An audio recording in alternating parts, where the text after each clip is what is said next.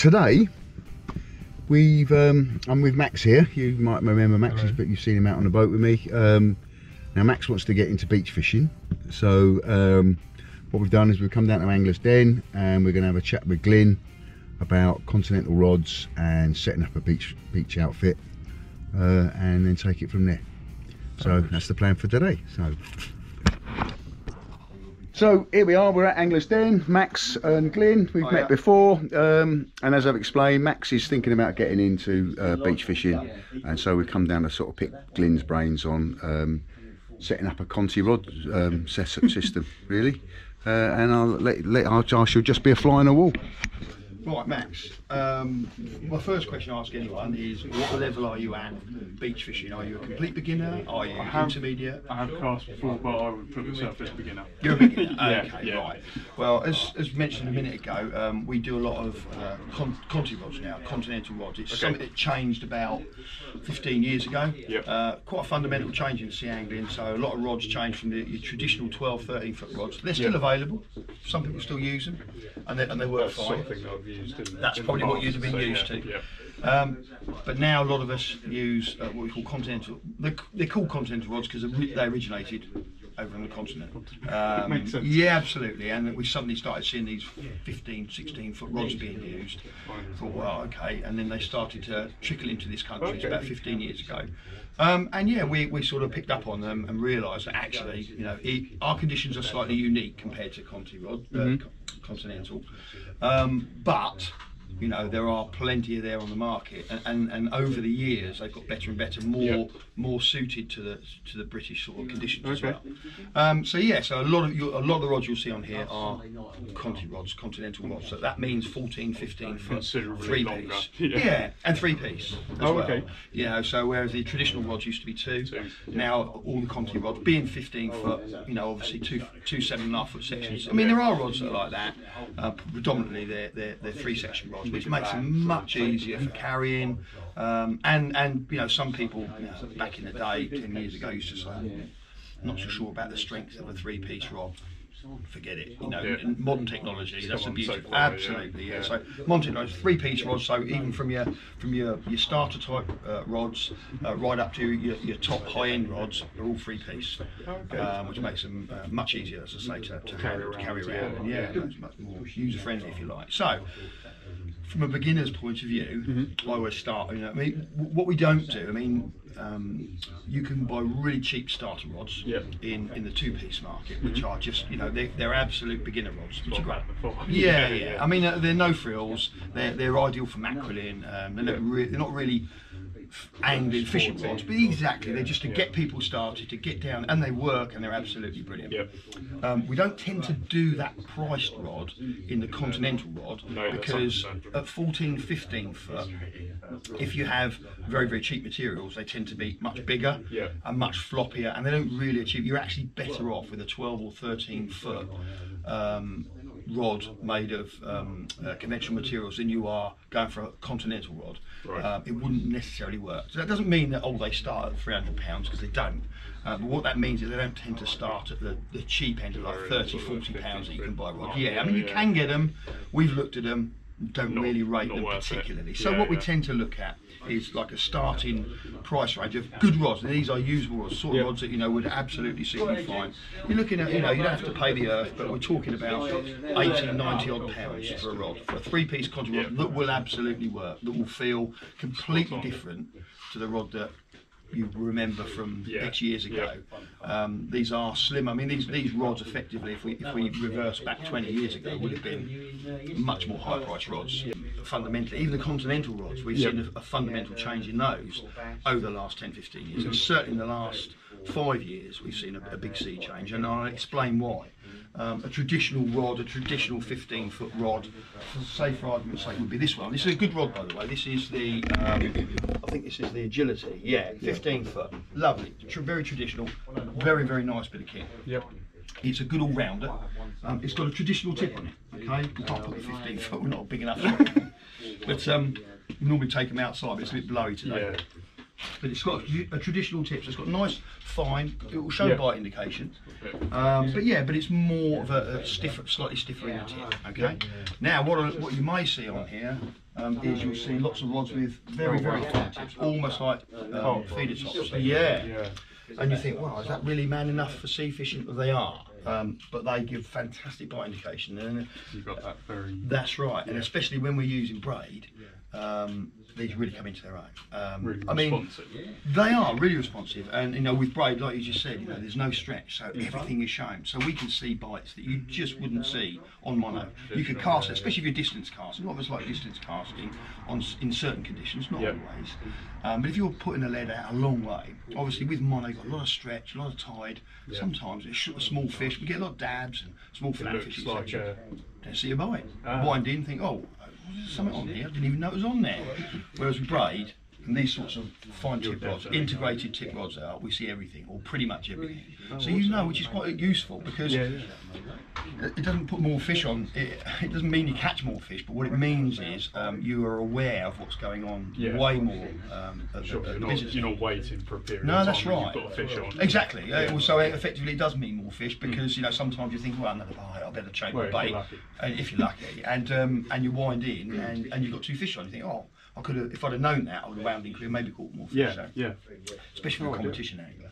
So what we've seen a change is we've seen a change to these integrated. They're called integrated rod tips. So these tips are integrated into the blanks. They're not push-in tips. We did go through a small phase in between sort of the traditional Conti rods and these, where you had ones with push-in tips. They tend to have moved on from those now, and now they're fully integrated into the rods. So you've got an integrated fine tip. Now these. Yeah, they are. I mean, these are fantastic. I mean, we've seen again a fundamental change in the last few years of the species that we catch. One of the main ones for us, which is fantastic, all along the south coast, pretty much, is place fishing.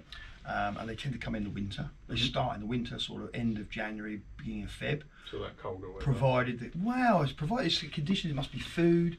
They don't like coloured water, so they tend to steer clear, strangely enough, of the spring. I don't know if you know, but we get this algae bloom in the water, May rock, algae bloom. And they don't like that at all. They're a very clean water fish, so they tend to move offshore when that comes in. So they tend to come in and feed up after they spawned. And it can be, well, it has been this year and it was last year, from January, so it's like mid-January, and they come right through February.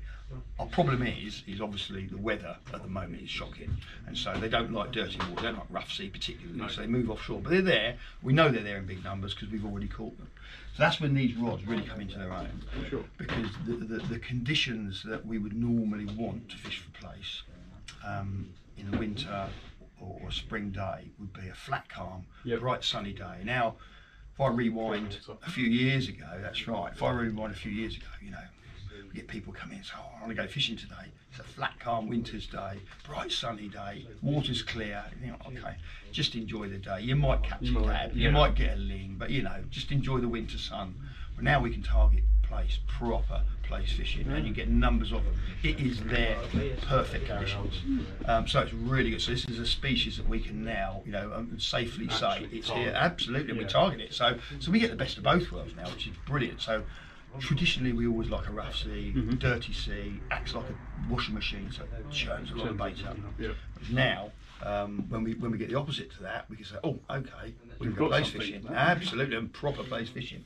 So these rods really come into their own. If you're place fishing at range, because they tend to be a bit further out, they're not normally a short range fish. Some fish are, bass especially, flounders, you know, quite a lot of the species, you can catch them at short range. Place traditionally, not exclusively again, but traditionally will come to further casting, which is where sort of Conti rods come into their own. Because they're good at casting light to medium weights, long distances, and showing fantastic bite indication. So I suppose lighter weight, longer rod. Yeah, absolutely. Well, great at casting art. I mean, it's basic sort of mechanics really. It's how they work. Well, why does 15-foot rod work better? Well, it's down to casting arc. It's down to getting that lead. Leverage, exactly. So it's basic mechanics. So you get that lead moving further away from you. Obviously, provided, but there is a correlation between. Obviously, you have to be able to get the rod to turn over fast enough. Yeah. It's no good having a massively long rod and not be able to turn it over. No. It's all to do with tip speed and lead speed. And so if you can turn the rod over quickly, but it's a much longer rod and get that lead moving much faster, because it's further away from you, it will travel at a faster speed. So that's why these rods work. That's why we've all adopted them. Absolutely, yeah. So that's why we've sort of adopted them and taken them on board, because we get it. And back in the day, a 15-foot rod, we wouldn't have been able to pick it up. It's too heavy. You know, so we couldn't turn it over, so it didn't work. No. Whereas now it can. You know, again, lighter, stronger materials means that we can use a 15-foot rod that probably weighs the same, if not less, than the old traditional 13-foot rod. So happy days. So we can, as long as we can turn that over at a good pace, we can get far greater distances, from the same amount of effort, and which is great. Certainly great for us that are getting older, but it's great for everyone. You know what I mean? It's really good. So I mean, ones that I've used in the past have been, like say, heavy, and it's the casting's been a bit inconsistent. So you know you'll find these a joy to use. I mean, once we get, we're probably not going to go over the beach today because it's raging out there. We'll talk you through some rods, some different types of rods, so you can have a look at the different types that are available, and then hopefully one day soon we'll get over the beach and you can try them out. That would be ideal. And then you can actually really feel the difference as well, and you'll feel the difference between the lower price rods, which are absolutely fit for purpose. They're really good for off the ground casting. They're superb. Then the slightly middle price rods, and then the high price rods. We'll take one over just for fun. I wouldn't even advise you to look at the high price rods. No, I wouldn't. I never do. Because you need to know whether you're going to enjoy it or not, whether you're going to like it. And these are perfectly adequate and fit for purpose to get a lot of fun out of, and stick with those, and that may be all you ever need to do. So that's a good thing. There are plenty of those sort of rods on the market. These are more specialist rods for match anglers and guys that want to absolutely get that extra 10 metres of casting. So that's what they're there for. But you may or may not see. You may or may not see the advantage of it. I mean, some people think that if I pay £500 for a rod, it's going to cast me further. And it can do in the right hands, but in the wrong hands it won't. In which case you might be better off. Exactly. How to use that. So. Exactly, that's right. So a good starter one. This is a traditional rod, so this is a traditional tip, 15-foot traditional tip. This is one of the new ones, so this is a Yuki, a nice, very good brand, very good Continental brand. I use Yuki myself. One of the ones I use is a Yuki, top of the range one. Very good brand. We do sort of like the lower price, middle price, and then the very high price. But for a low price Yuki, normally you get these sort of like these brands, and they don't go down to the lower prices because these do. They know how to make rods. Absolutely. This is a very nice one of their new rods out on the market. It's called the A4 Plus, I think. Yes. It's really nice bit of kit. Notice the eyes are slightly different. Okay, I'll just very quickly explain that. A different type of eyes. These are low rider eyes. They're more traditionally suited to using with braided lines, actually. So bear that in mind as to what you're looking at. You can use them with mono, but generally if we're looking at mono or braid, we would look at using these, which are new, relatively new, which are K-guides, and you'll notice these eyes, they lean forward. They don't come traditionally straight like the traditional eyes would. And again, that's a new innovation in the last X years. Why is that? Well, because it leans forward, because obviously when you're using fixed spools, you're casting, power casting, you get a tremendous amount of large coils coming off in the explosion of a cast. So with trying to feed it. So what happens is, if you've got an eye that's upright, you've got more chance, if you're going to get a snap off with a fixed spool, which you don't very often, but if you do, it can loop over the eye. So of course if they push that eye away from you, it's less likely to be able to loop up over it, so it feeds through better. It's a really simple thing that's come out in the last few years. It's a slight design change, but it works. It works a treat. And so that's why they're called K-guides, and they lean forward. And they do really work, especially for if you're using fixed balls. They're more predominantly used. I mean, multiplier users do use them, but that's less of an issue because obviously the multiplier line comes off and feeds, it goes up and through. Whereas a fixed ball comes off doing that, so it's more likely to get control. That's right, and it's more likely to loop over because of the nature of the way the line is moving. So this one here is a really nice sort of this one, the white one here, which is a Tronics Pro Banzai, lovely bit of kit, 14 foot.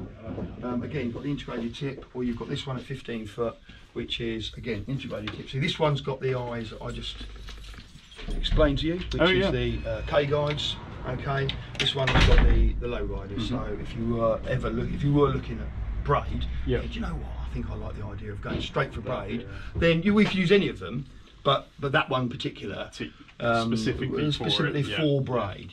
And that was, so moving up from there. So that's sort of like the middle to the lower price rod. So you've got this one here. I think it's £90. This one here, 85.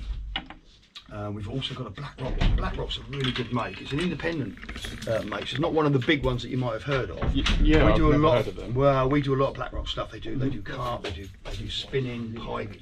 I'll show you actually in a minute the next step up. I think if you were looking at the sort of mid-price rod, and by mid-price I mean about £200 odd. There's really only one rod that I would absolutely. Well, I've got one as well. Funny enough, I use it, and it's the Black Rock SS10. It's a Continental 15-foot 3-piece. 15-foot 10 actually. I think I've got one here. I should have, and I'll show you that one. Now that was made predominantly, strangely enough, for the British market. So it was made more with the British market, with these sorts of conditions that we've got outside today.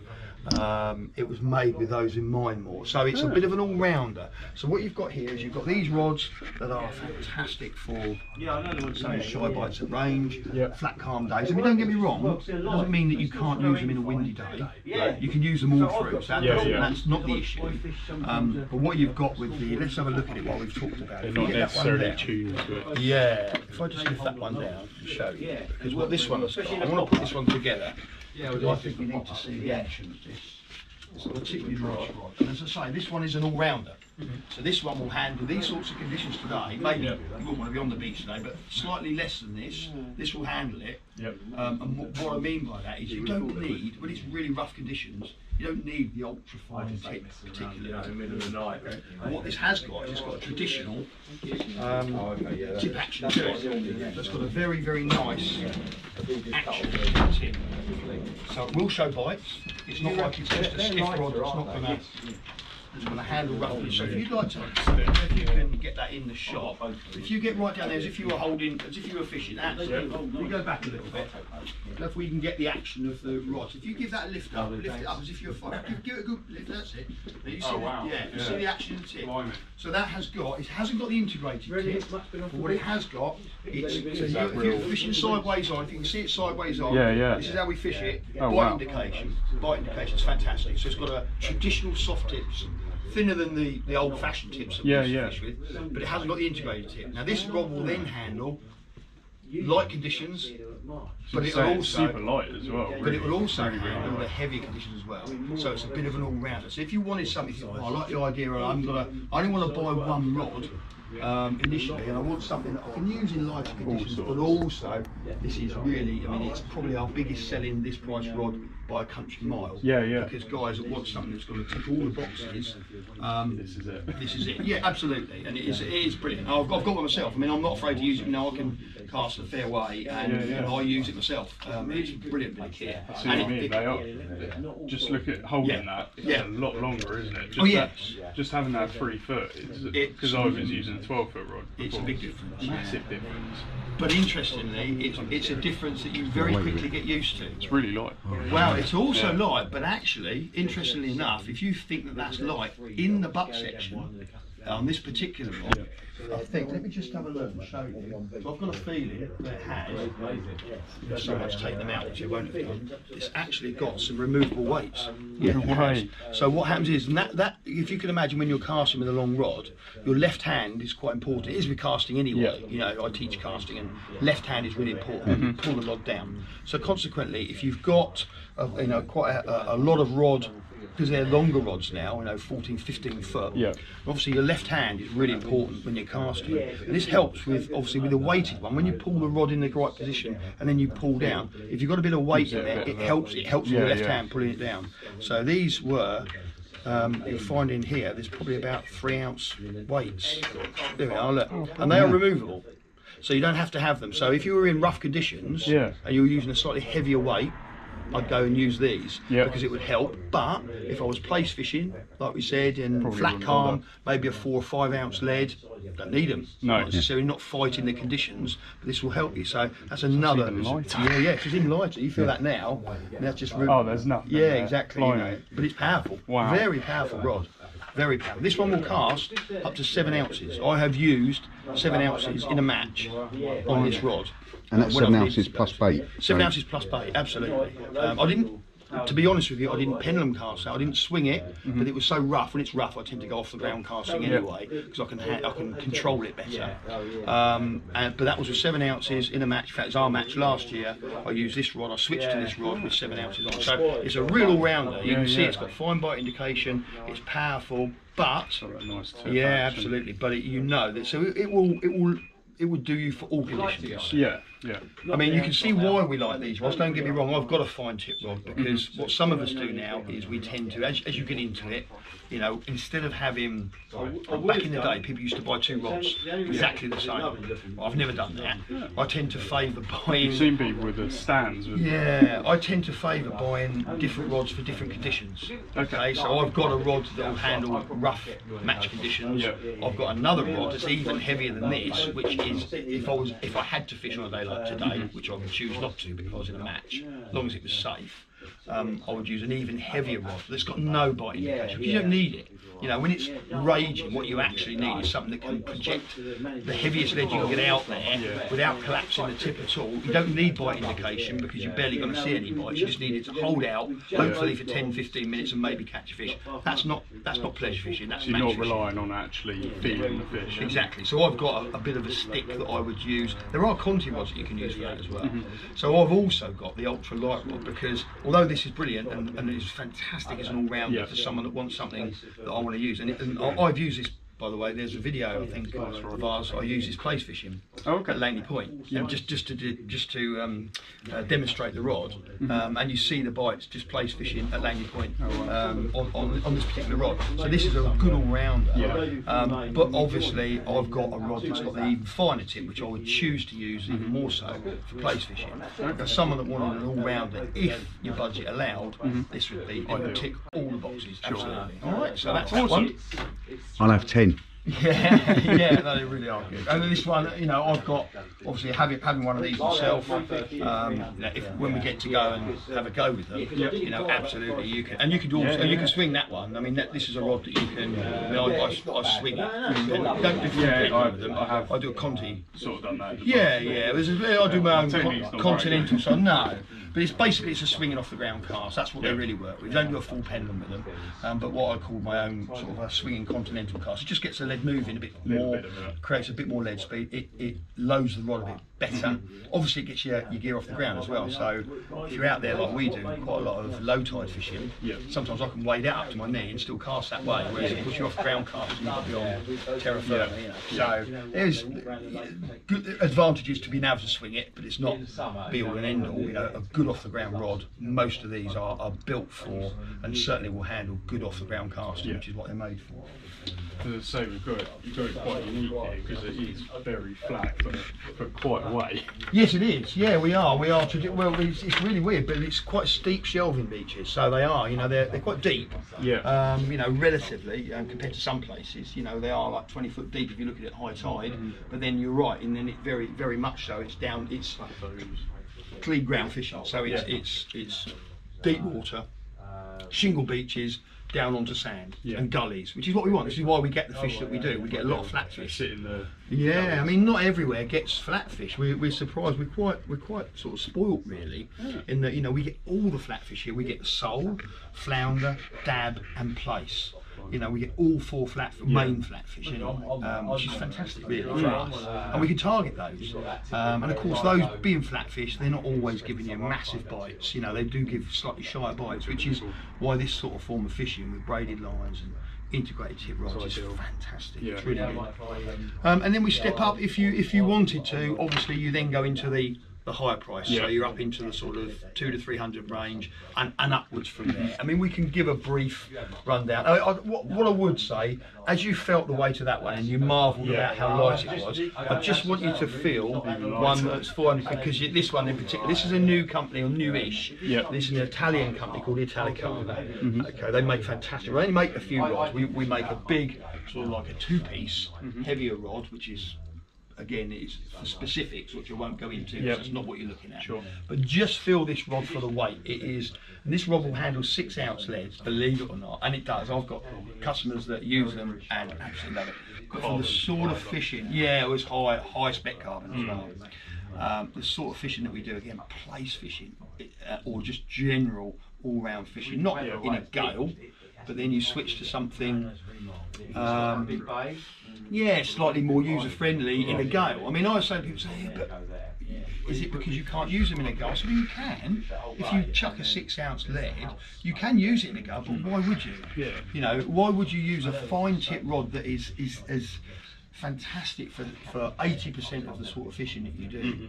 Any old rod, I'm not being disrespectful, but can chuck a 7 ounce lead when you don't need to see bite indication. You know, not any old rod, but but you know what I'm saying. It's like, why would you use the ultimate? I've got, I've got a very, very good, expensive Yuki rod. I would not. It will handle 6 ounce lead. I can chuck it in a gale, but I won't do. To me, there's no point. I would rather use a cheaper, stiffer rod that's just got, if I'm only chucking 7 ounces on it and I want to get it out there, and that's what I would use. And so, but just feel the weight of this one, because if you thought the other one was light, wait till you feel the weight of that. I mean, that is just that's like paper light. It's crazy, I mean, and believe me, that's a powerful rod. Wow. There's nothing in it at all. That's 15 foot. And believe me, that will cast 150, 170 grams off the ground and pendulum. You know, like swinging and the pendulum. Oh, absolutely, I've cast that one, swinging it, no problem at all. And how, is that stiff all the way up to sort of? It's very stiff, but what you have got, it's got this lovely, fine but integrated tip again, integrates down here. But you would hardly know. It hasn't got it doesn't look like it's a stuck-in tip. It's lovely. It's just, again, I mean, imagine that. You guys from sort of New Haven way. I mean, imagine place fishing at Seaford. I mean, just the ultimate rod. But so that's but what it does do, it tells you, well, okay, that's what I get for £100. That's what I get for £200, which is brilliant. It's all that. That's what I get for madness. How stiff is that in the butt? Can we just see? Can we just push the butt to see how stiff the butt is? Stiff, I mean, it is. Believe it or not, it's although if you put it on the floor. Just put it on the floor. Just put it on the floor. When you're testing the butts, so what you've got, you get to here. I mean, wow. There's no flex. That's not ribbing at all. Barely, So you've got masses of power here, and the midsection. Midsection is where your power is. See, people say to me, I mean, you probably know this anyway, but I'll just explain it. Is about the tips. They say, well, how can you cast a 5 ounce off of that tip? You don't cast a 5 off the tip. If you ever see it, I mean, there's plenty of videos now. I've got videos of casting. If you ever look at videos of casting, if you can stop the video as the person is doing the power stroke, where the majority of the power, well, all the power is through the blank. You see the blank bent, but the tip's in a straight line. Because what happens is this bit bends, the midsection bends dramatically, the first bit, the tip section blank, but actually the tip, because the lead is following the tip. So as you hit the power stroke, as you really put the power in to turn the rod over, the actual tip is in a straight line. It's not bent, you're not casting off of that tip. Unless you're doing something completely wrong. And the tips are incredibly strong because of that parabola. So if you took the tip and bent the end tip, only you'll snap it. Because it's not designed just to bend in that last bit. It's bending in the whole parabola. One of my biggest bugbears, and I'm sure you'll never do it, is when I see people test a tip. And I'm not going to do it. And they get it right. But they do that. The thumb there, and press the tip like that. And what you're doing is you're putting a fulcrum point right there. You can so easily. That tip is never meant to bend like with a fulcrum there. All right, and people go, "Oh, just check the tip all the time." If you're going to test the tip, just hold the tip and let someone bend it, or just hold it and pull it from there. That's how it's supposed to bend. It's never meant to bend from there. I've snapped fly rods doing that. But, hard lesson learned, not to be done again. Okay, so that's rods. Awesome. Are you happy with what you've seen? And it gives you a rough idea. of, I mean, there are obviously, as you can see, we've got plenty there. We could spend all day going through all of them. But I just wanted you to have a rough idea of the low. And believe me, you know, these lower price ones, the 80 to 90, they're absolutely fit for purpose. I mean, they are very, very good rods. I mean, this one in particular, you know, is a bit of a favourite of mine because when we went to, we had a casting show. Well, we had a casting show and the guys from Tronics came. And we had all the Yuki rods. We were all casting some of the, you know, the better quality rods. Some of the guys turned up. It was a good day. And he had this one, the rep, and I know him really well, Chris. And he said, "Have a go with this one again." I said, "Oh, that's all right. I'll have a look at these rods." You know, like fell into it stupidly. And he said, "Look, go and have a go. 5 ounces on that." I said, "Okay, I'll give it an off the ground cast. I'll take it gently." And I just hit this rod, and it just kept going and going. I thought, that's ridiculous. I said, "How much it retailed for?" He said, 80 odd £. I said, well, that's just, you're probably looking at like £400 or £500. Yeah, you know, so they are really good, you know, so that's what I say to you is, you know, don't think, you know, I'm showing you the range. I don't need that. No, absolutely, you know, I mean, these are absolutely fit for purpose. They're not a question of, oh, well, you know, they are, if you went for a rod like that and you only ever start, unless you say to me, well, I want to get into pendant casting and I want to get into match fishing, that's a different ball game. Particulars. Yeah, that's the next step up, and then you're looking at stuff that's, you know, that you need to gain that extra 10 or 15 metres, and then you're looking at higher price kit. But for pleasure angling, to cast a good long distance, to see all the bites that you need to see, absolutely. So anything from that sort of price range. This one, another one, cracking bit of kit, this Yuki. So this one, and then obviously one of my favourites is the all-rounder, which is the SS10, which is you know, a bit of everything really. That's sort of all things to everyone. Really lightweight. Yeah. Okay. Awesome. So Glynn, do you do an exchange deal? So if he were to buy the cheaper rod, and then 6 months down the line he's got that itch that he needs to scratch, and he says, I want to buy the more expensive rod, would you take that £80 rod back and offset it against more expensive? Yeah, obviously, I mean, we price it accordingly, but yes, we do, absolutely. Yeah, we offer a trade-in. In fact, we offer a trade-in to people with older rods anyway. We always have done. There's always a market for certain second-hand stuff. We don't buy second-hand, we never have done. No. But absolutely trading. We've done it before. Yeah, we have done. So I mean, it happens quite a lot where people buy stuff exactly as you just described there. So yeah, they buy something that thinks, oh, I really like this, okay, but I really don't want to, you know, have to have 2 or 3 rods. Yeah, absolutely we do, because there's always a market for, especially with good quality stuff.